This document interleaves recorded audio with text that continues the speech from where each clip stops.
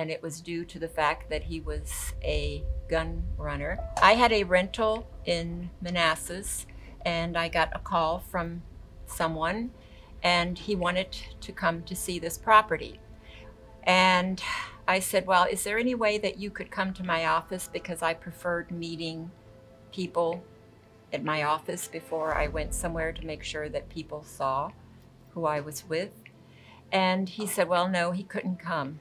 And I said, oh, okay. And I said, why? And he said, because I have an ankle monitor on. And I'm like, okay.